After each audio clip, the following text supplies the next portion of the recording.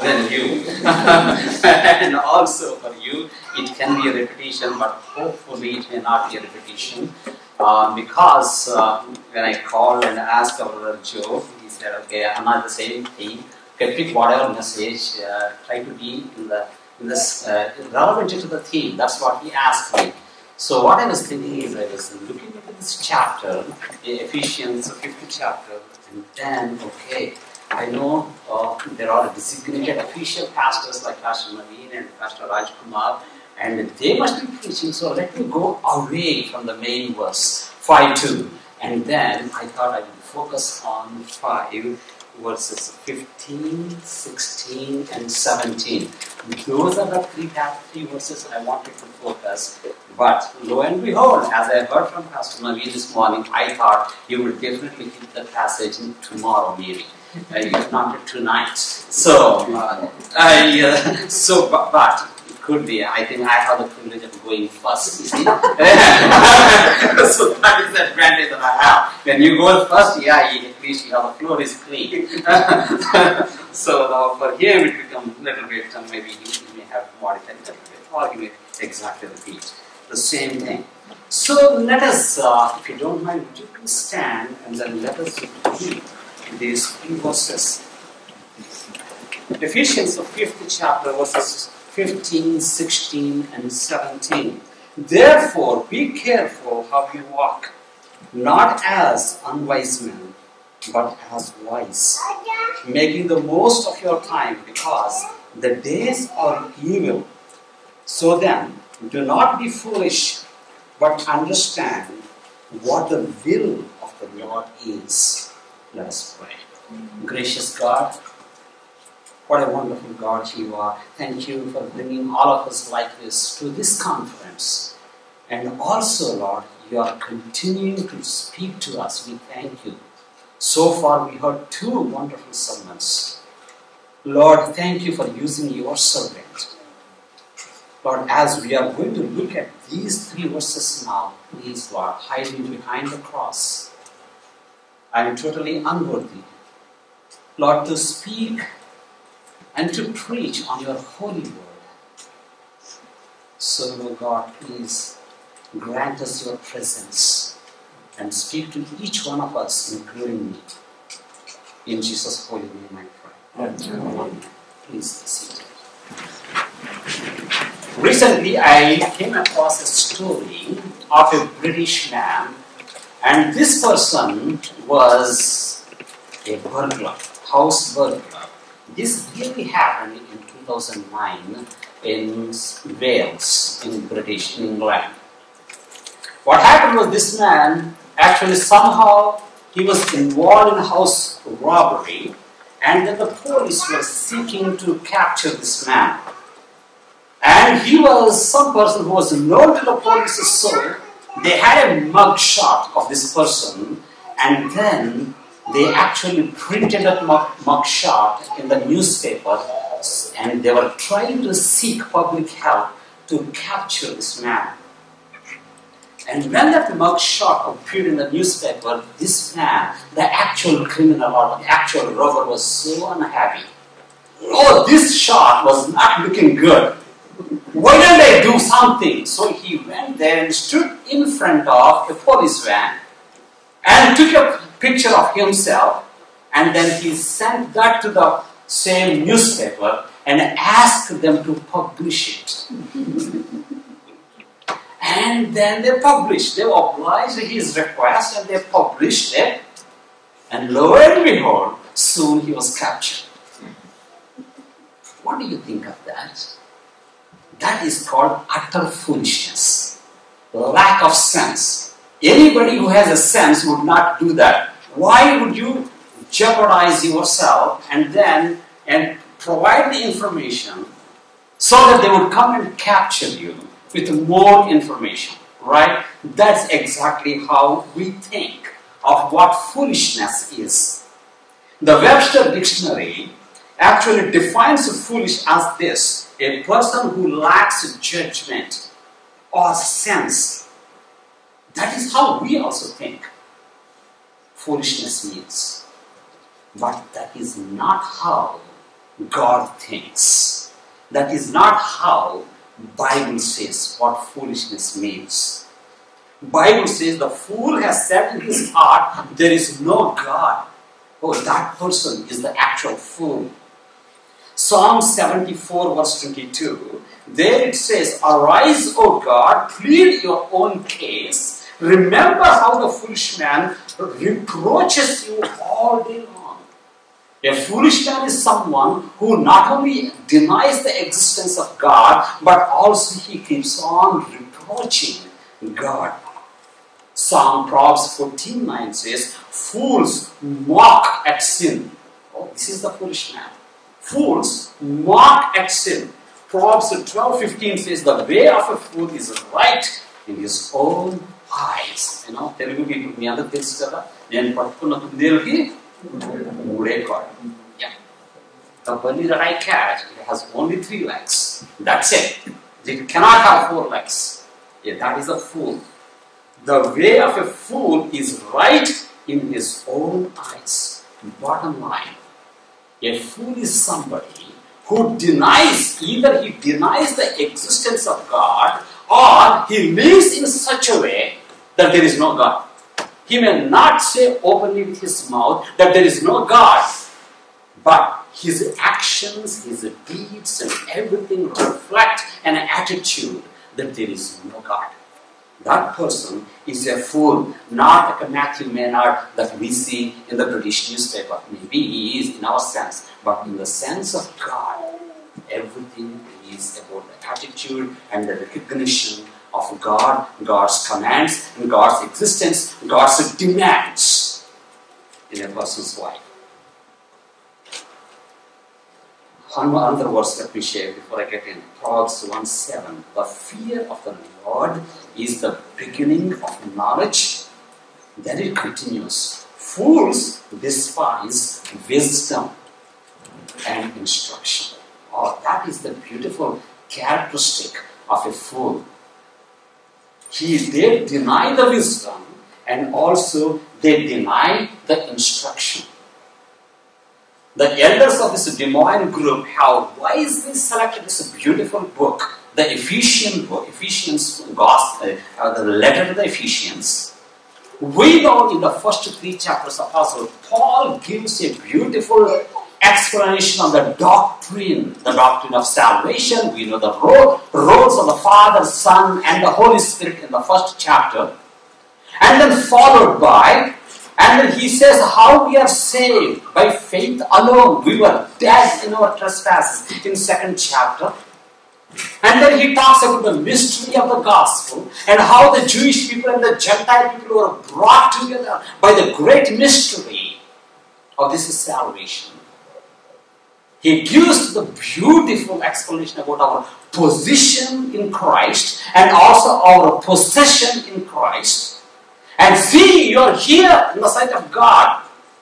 Then, after all those 3 chapters, then starting from 4th chapter onwards, 4, 5, and 6, he gives, but you are here physically. Your position is here, but you are here physically. You have to go up in order to match to your privileges, in order to match your position in the God. And that is the practical explanation, practical life. That's why he begins in the 4th chapter. Walk in such a way that it should be according to the worthy of your calling. It's a beautiful verse. Walk in a manner worthy of calling, with which you have been called. That is the main heading. That is the theme verse of the last 3 chapters. Chapter 4, chapter 5, and in chapter 6. Walk in a manner worthy of your calling. What is that? What does that mean? Walking in a manner worthy of your calling means what? మీ అందరికి తెలుగు వాళ్ళందరికీ తెలుసు కదా, తక్కిడ అంటారు తెలుసా? తక్కిడ. Okay, కూరగాయలు. So, it is like a balance where you put on one side in villages and in India, on one side you put the weights, half kg, 1 kg, on the other side you put vegetables, right? And then they balance it out in the same way. Imagine the balance, hold it like this. On one side you put the character and the characteristics and the qualities of Jesus Christ on one side. and on the other side, you put your own characteristics. And see how well this balance is there. That is called exactly walk in a manner worthy of the calling that you have in the Lord Jesus Christ. And keeping that as the main theme was, and then he begins to give a lot more details. The practical implications of that walking. And what are those implications? He says, walk in unity. 4th chapter, verses 2 through 16. Walk in unity. Then he says, walk in the newness of your life. That is the 4th chapter, verses 17 through 24. Then walk in love. That's what our pastor told today. And then walk in sexual purity. And what I am addressing is the last one. Walk in biblical wisdom. Okay? These are the practical implications. And this last portion, of course, we have the last one. Everybody knows the order of God. I'm not going there. Okay? Before that, the last section is by walking in biblical wisdom, which starts from 5:15, and it goes all the way through 6:9. But I don't have time to unpack all this last section. That's why I'm just focusing on 3 verses. Okay? The 3 verses which we read, 5th chapter, 15, 16, and 17. What is the theme? What is the purpose of this sermon? The purpose of my sermon is for all of us to live a life of biblical wisdom. That is the purpose of this sermon. For all of us to live a life of biblical wisdom. Not as unwise men, but as wise men. That is the purpose of this sermon. And then, Apostle Paul gives us 3 requirements in these 3 verses. I am giving you the plural noun proposition right now. There are 3 requirements in order to achieve the purpose. And those 3 purposes I'm going to unpack those 3 requirements rather. Those 3 requirements to have that kind of purpose. Number 1, if you want to write down, I'm going to unpack each one of them. Number 1, be cautious about your ways. In other words, examine your ways.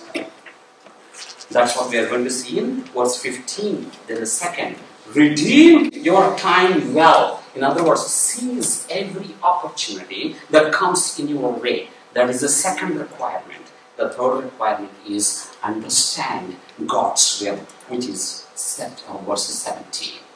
So those are the 3 requirements. I have clearly stated before you the purpose of my sermon. I also clearly stated before you the plural noun propositions. In other words, the 3 requirements in order to achieve that purpose. Now let me try to unpack each one of them. Let us look at the first requirement. The first requirement to live a life of biblical wisdom, or the first requirement to walk as wise people, is be cautious about your ways. Be careful. The Greek word we say is blepete. Blepete, that is actually blepo, is a verb. That blepo means see, to look. In other words, seeing. Basically, Paul is saying, watch out, look out, take heed. In this context, what he is saying, what Paul is saying is to contemplate, to think about your ways, to think about, to contemplate, to examine, to weigh carefully how you walk. What is the contemplation? What is the prayer do? How you walk. This actually reminds me of my childhood days. Actually, I am from an agricultural background. Went to Telugu medium schools, never went to English medium. All my high school, up to 12th, 10th grade, everything I did in Telugu medium. And then I was living in village. And so, because of that, I had to go to the paddy fields, even during the rainy season. All the season, because of we had agricultural land and we had to go there. So I was going And I remember such a time when I had to cross canals. You know, in India we had not big canals, okay, not like a big river, like a small canals. The water comes for the paddy fields, right? Sometimes what happens is, in order to cross these rivers or these canals, what they used to do is they used to put some kind of a log. That log can be a circular. Either they just cut a tree, like a coconut tree or something, they cut the trunk of the tree and they just laid it on the canal so that people can walk. But imagine it is circular, and during the rainy season it will be very slippery.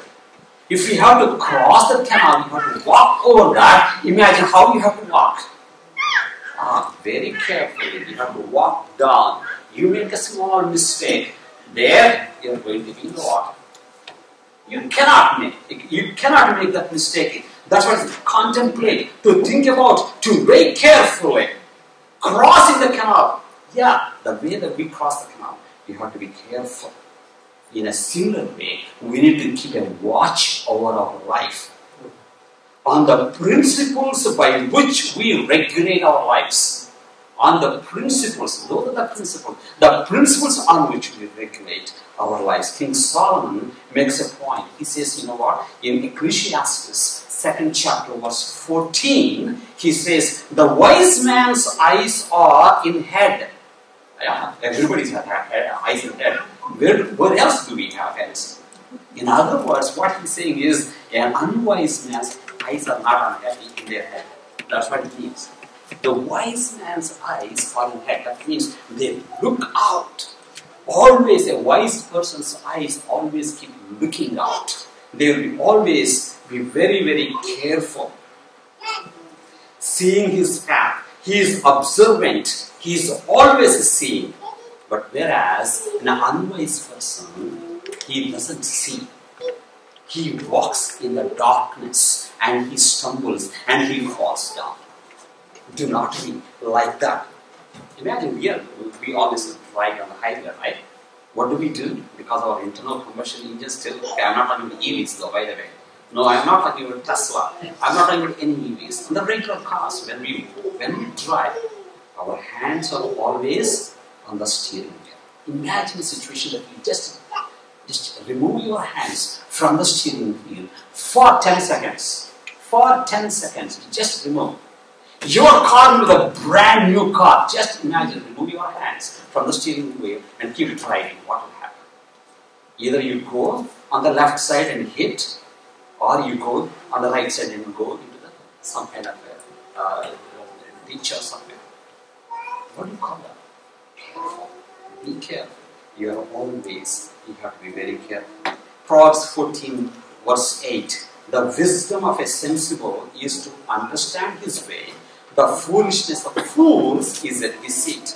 Again, he is using the word to understand. That means to consider, to give thought. Sometimes it also means to meditate. Okay. That is another important word. To meditate, consider, meditate. All of you, have you heard the name John Stott? John Stott. John Stott is a very famous Anglican and a British preacher. He recently passed away. Basically means probably maybe 10 years ago. He might have passed away. And a great man. He wrote many books. Even he wrote books on preaching. And one of the great books that I really enjoy is Between Two Words. If you get a chance to buy that book and read Between Two Words. And he says like this, everything worth doing requires care.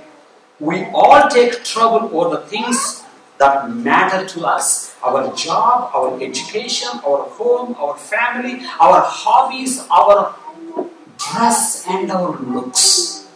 Everything. So as Christians, we must take trouble over Christian life. We must treat it as a serious thing. We must treat it as a serious thing. So that now I'm coming to the application for this first point. Application is this. How do we take Christian life as a serious thing? How can we be cautious about our ways? How practically do we examine our ways? If we have to really know the answer for this question, where we have to turn to? The book of James.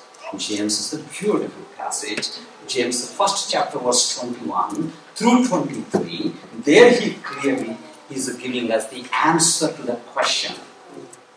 Therefore, putting aside all filthiness and all that remains of wickedness, in humility receive the word implanted, which is able to save your souls. But prove yourselves of doers of word, not merely hearers, who delude themselves. For if anyone is a hearer of the word and not a doer, he is like a man who looks at his natural face in a mirror.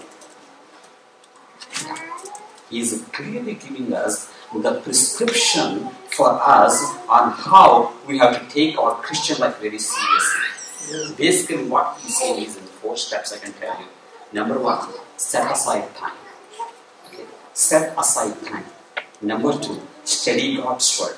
Not reading, study God's word.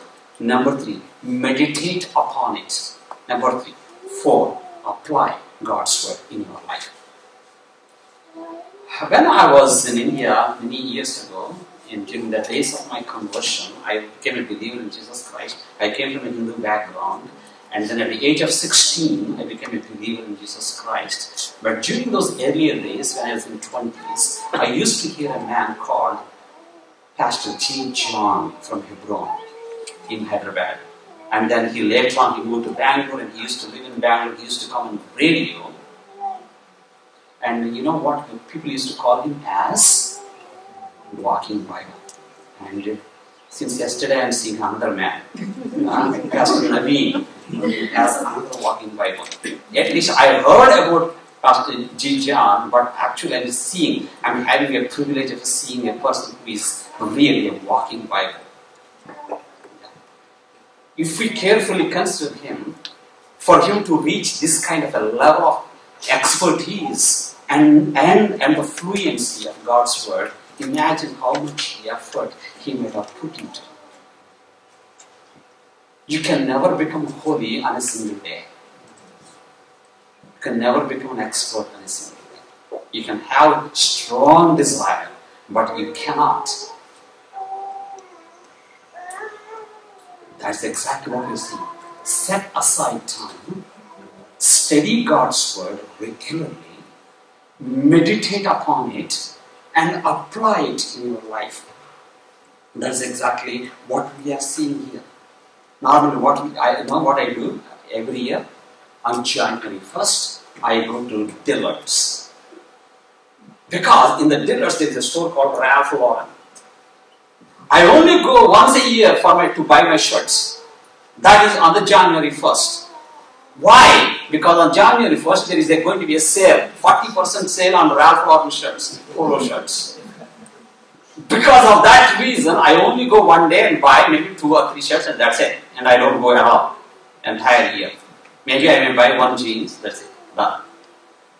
What I do when I go and I see so many shirts there and so many things on sale, and then I pick them. Oh, this looks good, this looks good, this color looks good, this collar looks good. This is full hand, this is short hands, everything looks good. I pick some 10 shirts. And then they say, oh, there is a fitting room. You can go and try them on. I go there and I put them on and try them on. Oh my, when I looked outside, they looked so beautiful. But I went inside and put them on. Out of 10, you know how many I come out with? 2 or 1. 2 or 1, that's it. That's all. Our skin color, our hair color, and so many colors are matching and contrasting, and then you end up with just 1 or 2. That's exactly what and why. Because there is mirror inside. Not 1 mirror, multiple mirrors in the fitting room. You can see from different angles how you look. Your physical reflection you can watch and see and decide. And this book, dear friends, this book is that mirror. Yeah. This book is that mirror. When you stand before it, what you see, you will see your spiritual reflection. And you can understand where you stand before God. And giving another metaphor, it is like a straight plumb line. You know, any builder, he always uses plumb line. And then he takes the plumb line and keeps it next to the wall. Then you can see if the wall that he is building is straight or just leaning inside a little bit. And the same thing. That's exactly the same thing. We also need to be always in the Word of God. There is no other way. Word of God. 4 things I tell you. Set aside time. Okay? Set aside time. Study God's Word regularly. Not reading, studying. Meditate upon it. 4th, apply it in your life. That is the first one. That is the first requirement. What is that I said? Be cautious about your ways. Examine your life and see how you are doing. Number 2. The second requirement to live a life of biblical wisdom. Second requirement to live a life of biblical wisdom is redeem your time well.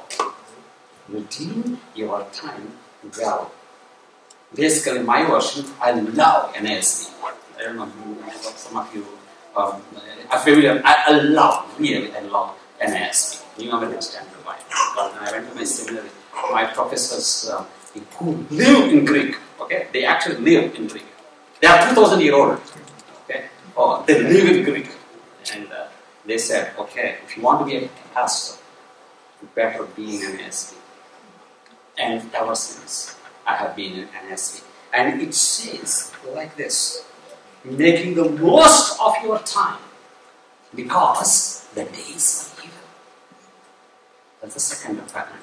Make the most of your time. First one is examine your walk. The second one is make most of your time. This word, making most of your time, making the most of, is just one word in the Greek language. Just one word. Basically, it means redeem. Imagine there is a bank that credits you. That credits your account every morning with $86,400 every morning. And then it is up to you to go and withdraw that money. If you don't withdraw that money is deleted. And next day morning, another 86,400 is going to be deposited. And that's how the days go. If you don't, they are going to be deleted. What would I do? What would you do? You go and withdraw until the last penny. What would I do? I go and invest in stocks. Right? That's why if you have extra cash, what do? You don't keep it in the house. Nobody gives. We have inflation running at 8.5%. And it is a foolishness to keep it in the house or in the CD. All that you have is one option. Either you put it in real estate or you put it in stocks. That's all. Any wise person would do that. Imagine. I'm just changing a little bit. Now you have a bank called time. In that bank, you also have an account. Every day, 86,600 minutes are going to be deposited. Okay? Those, they are going to be deposited. Every second, not minutes, sorry. 86,400 seconds are going to be deposited every day. And every night, it writes off. If you don't withdraw, the leftover is going to be written off. In other words, they are going to be burnt off. All the unused ones, all the ones that are not used for a good purpose, the time that is not used for the good purpose, for the right purpose, according to the mind of God, and all that is going to be born, and it carries no balance. There are actually two words for this word time, two Greek words for the word time. Okay? One is chronos. Chronos, you get the word chronology, right? And another word is kairos. Chronos is like every successive moment, like a clock. Okay. First second, third second. Matthew's second chapter verse 7. When Herod asked the man, in the same way, that is the window of opportunity, and that is also given as time. And what we are seeing in this passage is not chronos, it's not the successive seconds. But what we are seeing is kairos. Kairos means windows of opportunities. Right now, we are all here. What is it we have to do? We have to do the best use of our time. We have the best use of our opportunities to learn about God's word. Right? The same way. That is exactly what we are talking here. Best use of the time. Making the most of your time. Making the most of your opportunity. In other words, snap up every opportunity here. Go to the marketplace. Give your time and buy. I'm talking about the barter system. Right? You give something, you pay the cash. You go to a pawn shop. I know Indians don't go to a pawn shop. No Indian goes to pawn shop, right? Nobody goes to pawn shop. What do they do? They go to pawn shop. Many people go to pawn shop and they give away their unused watch and get some few dollars. That is called barter system, not buy. Buy. You give it away and then you are buying something. What you are buying? Money. The same way, you have so much time, you just spend that time, you give away the time, but you have to buy something. With your time, you have to buy opportunity. Opportunity for what? Opportunity to live a life that is acceptable to God. That is exactly what we do. Why He is giving? That because the days are evil. You don't know when your time is going to be completed. So because the days we are surrounded by the foolishness of the world, under the control of the gods of this world, are the Satan himself. We are always surrounded by this, the devil, the Satan. That's why in Psalm 90, verse 12, great prophet Moses, and he writes, Lord, teach us to number our days, that we may apply our hearts unto wisdom. Teach us.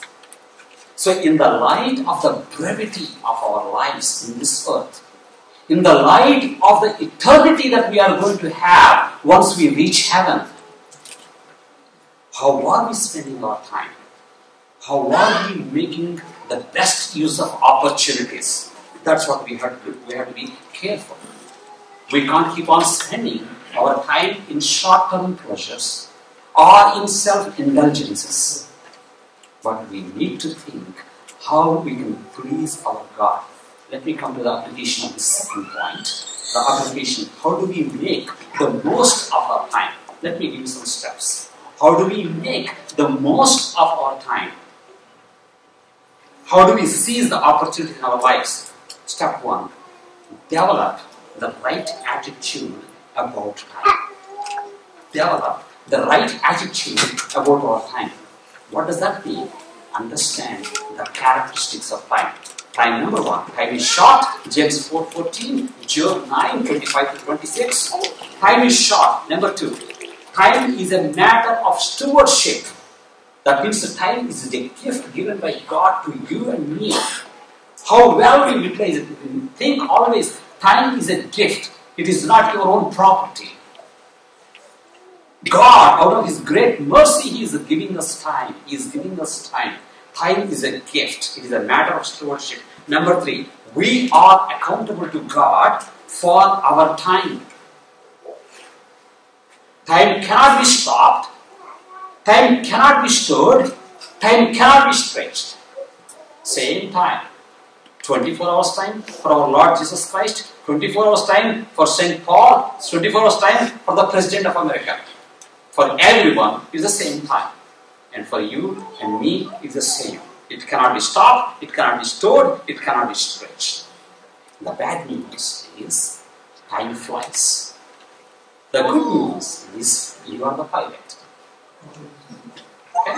That's exactly what Michael Altshuler, the author and the speaker on business leadership, is a very popular man. He actually quoted that phrase. Time flies. The bad news is time flies, but the good news is you are the pilot. So the first thing is develop the right attitude about the time. Number 2, take an inventory of the time, how you spend your own time. You have so many responsibilities, right? Take an inventory. How much time you assign to each activity in your daily life. Take a period of 7 days. Don't do for 1 day. Take a period of 7 days and then carefully assign your times and how you do that. In fact, when I actually joined my PhD program, and during that time, in the very beginning, one of the exercises that were given to us, all the students, was you have to log your time with 15-minute intervals every day that you do for the entire semester. Every 15 minutes for one semester, you have to log, starting from morning 5 o'clock and until you go to bed. Log everything you write down. And then you yourself will find out how much is the wastage. How much is the wastage? Tremendous. Oh my God, do you used to think, is this how I am spending time? 15-minute intervals. Then, depending on your calling, I told you 2 things, right? Are you following with me? You're all with me? Number 1, I told you what is that? Develop the right attitude. Number 2, take the inventory of your time. Number 3, depending on your calling. Some of us, God calls as pastors or His ministers. Some of you, God will be calling you as singers and who leads the worship. So, some of you, other responsibilities. Everyone has a calling. Depending on your calling, identify God-given priorities. Okay? Careful. I'm using these words very carefully. Identify God-given priorities. They are always related to your calling. That is step number 3. Step number 4. You need to understand one concept. You always spend time on things that are most important. Okay? That is the fundamental principle. You cannot change. You always spend time on things that are important for you, not for anybody else, only for you. You cannot change that mindset at all. But now the point is, when God-given priorities, if they become part of your important things or not is the main thing. If they are not included in important things, obviously you are not going to spend time on them. That's where you have to see. Very carefully, you have to evaluate. What are the most valued things? Always when I say value, remember that word value? Most valued things in the sight of God, your eternity, your future. Most valued things versus most important things. Okay? Try to identify these 2 things. Most important things is the place where you spend your time. But most valued things are the things that God values more important. If this left-hand side of it, or your right-hand side, this side things are the part of most important things. If they do not move into this category, into this bucket that you spend, you are wasting your time. You are wasting your life. John Piper wrote the great book, Do Not Waste Your Life. Do not waste your life. Identify most valuable things.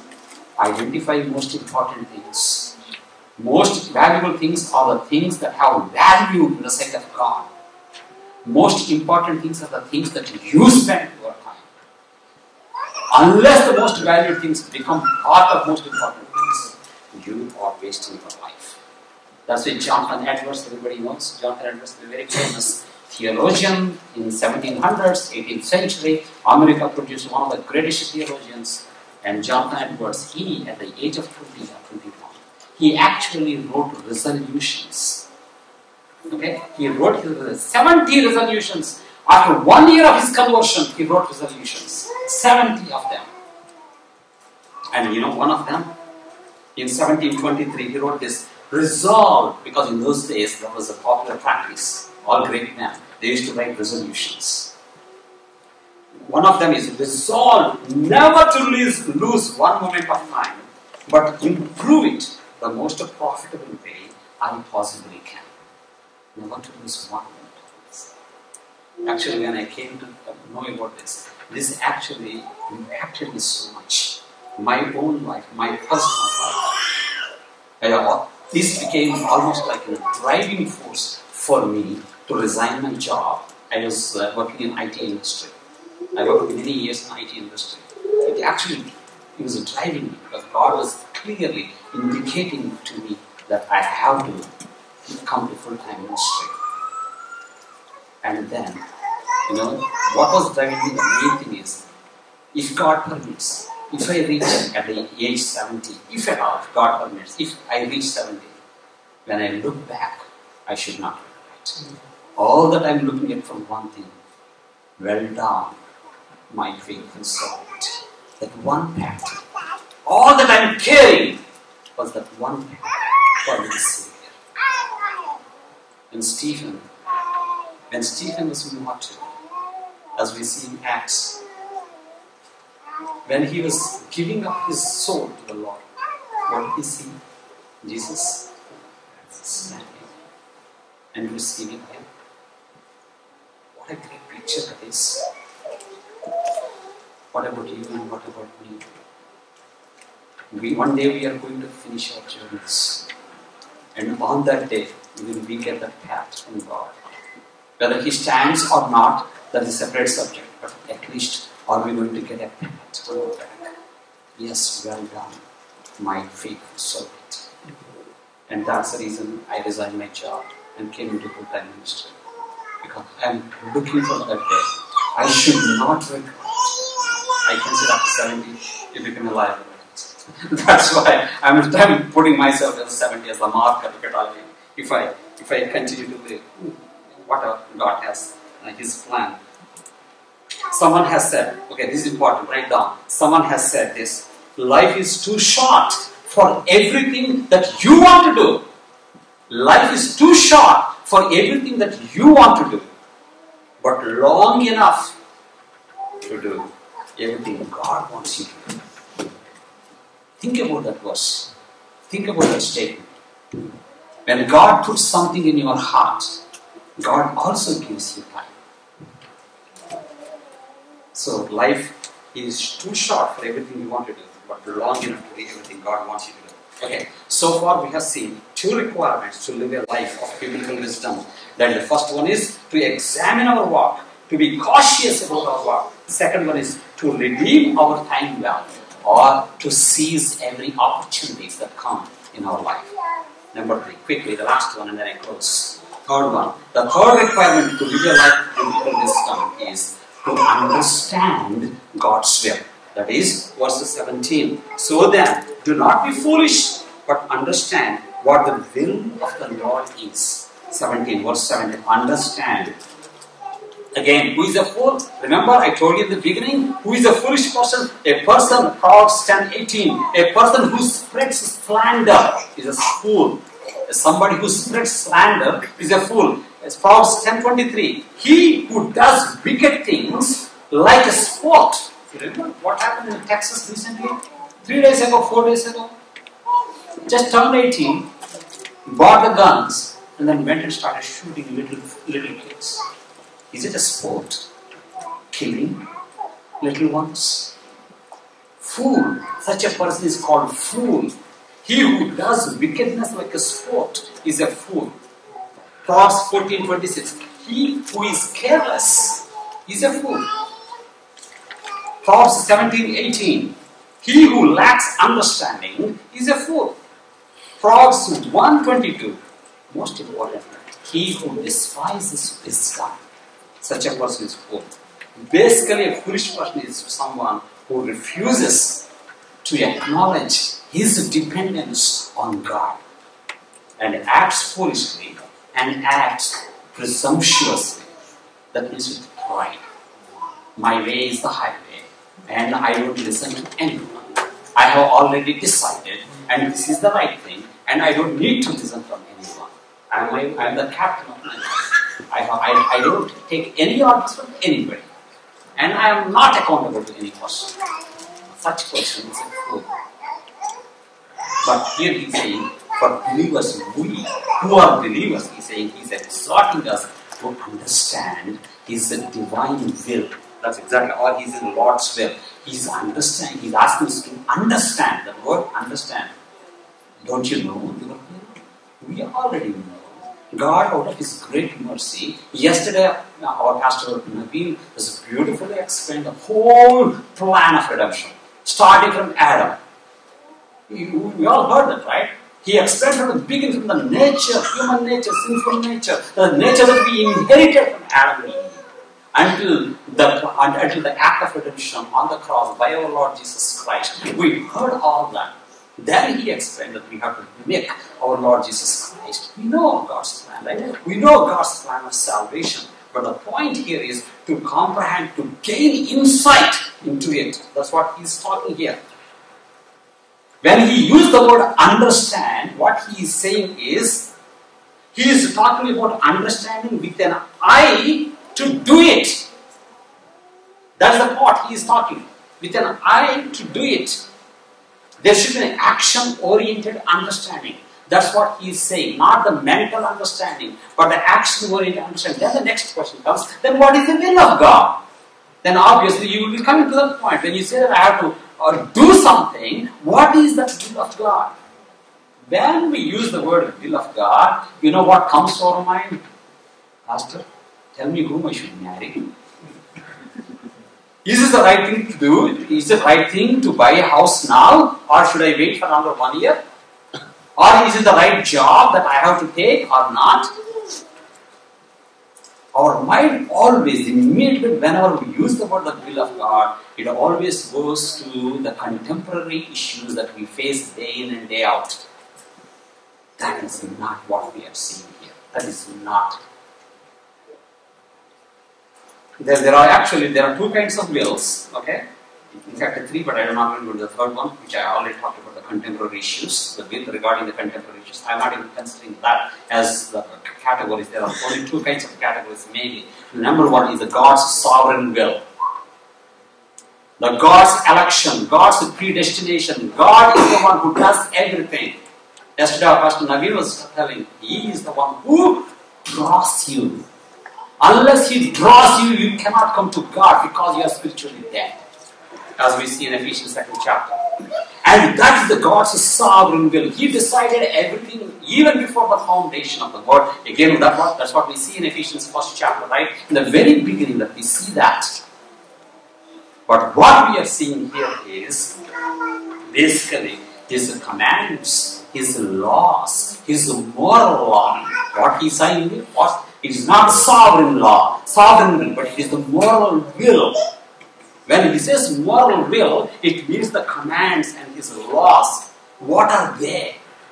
Let me quickly tell you a few of them. 1 Timothy 2nd chapter verse 4. God's will is for you to experience salvation. That is God's will.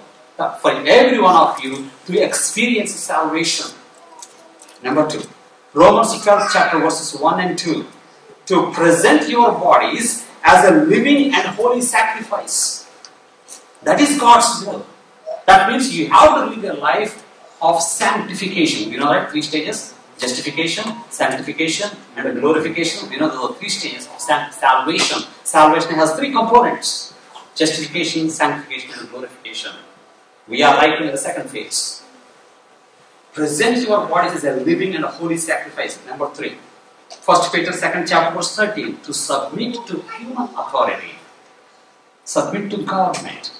Human authority. Submission. Number 4. 1 Thessalonians 4th chapter verse 3. Your sanctification, which I have talked about. That means living a holy life. Your sanctification is God's will. That is the 4th command. 5th one. 1 Thessalonians 5th chapter verse 18. For you to live a life of thankfulness.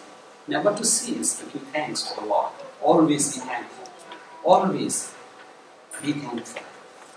Number 6. 1 Peter chapter 4 verses 1 and 2. To suffer to suffer in the flesh for the Lord. Even that is God's will. When you face sufferings on account of God, that is God's will. So these are the 6 ways that we can see that God's will is revealed to us. So Paul is not simply asking us to understand these commands in the New Testament. He's not asking us to understand, but he's asking us actually to live a life that is blameless. To put them into practice and live a life that is blameless. By the way, I just ignored that, right? When you talk, most of you, the relevant thing on the God's will. Whom should I marry? When should I buy a house? Where should I go? Should I take this job? Should I take that job? If you want to know more about us, that even though it is out of the scope for this conference, if you want to know more about that, I want to recommend a beautiful book. Okay? And the book's name is Decision Making and the Will of God. Decision Making and the Will of God by Gary Friesen. It's a beautiful book. If you want to buy and then read that, and it will be very, very useful. So now I'm coming to the last one, the application. The last point, application. So how does God give us this understanding? An understanding that we can live, we can apply this life. How do we do this? Please turn with me to Proverbs. Proverbs 2nd chapter. Proverbs 2nd chapter, and here he says, see in verse 6. I'm closing. Just 1 minute. Bear with me. Just 1 minute. I'm just standing between you and the lunch. Sorry. Just 1 minute. So better you than me. Yeah, that is absolutely better. Chapter 2 verse 6. Proverbs chapter 2 verse 6. For the Lord gives wisdom, from his mouth come knowledge and understanding. Now we are clearly told the source of this understanding, the source of the knowledge, the source of the wisdom. Who? The Lord himself is that source. He is the one who is the source. But then how do I get this? How do I get from the Lord's mouth into my heart and then into my actions? How do I do this? How does this happen? There are some if conditions. We are all computer programmers, most of you know. If then else. If then else. Okay, if condition is a very popular condition. Okay, if conditions. So let us look at. Look at them from the same chapter, verses 1 through 5. Carefully look at that. Same. I actually intentionally went to verse 6 first, and then I'm going up now. Chapter verses 1 through 5. Look at that. My son, if you will receive my words and treasure my commandments within you. That is the first come, first if. What is that? You have to underline all the verbs there after the if. There are so many verbs are there. He's saying receive, treasure, chapter 4, verse 2, make, incline. If you will receive my words and treasure my commandments within you, make your ear attentive to wisdom, incline your heart to understanding. Then comes the second if. Verse 3, for if you cry for discernment, lift your voice for understanding. Verse 4, another if you seek her as silver and search for her as her hidden treasures, then you will discern the fear of the Lord and discover the knowledge of God. Let's pray. Most gracious God, we want to thank you, Lord. Your word is so powerful. It is more powerful than the two-edged sword, as we see in Hebrews 4th chapter. Lord, please bind us. Help us, Lord, to examine our ways. Help us, O Lord, to use our time wisely. Help us, O Lord, to comprehend, to understand your perfect will as revealed in your word. With an eye to do that, so that we may live a life of biblical wisdom that is acceptable in your sight. Please do not leave us, O God. If there is anyone who is sitting here today, who is not a believer in you, O Lord, would you please speak to him? Would you please reveal yourself to him? Would you please draw him towards you? Would you please, Lord, ignite his heart and make that heart live again? Please, O God, no one can stand against you. We pray that your perfect will be done in our lives. In Jesus' holy and precious name. Amen.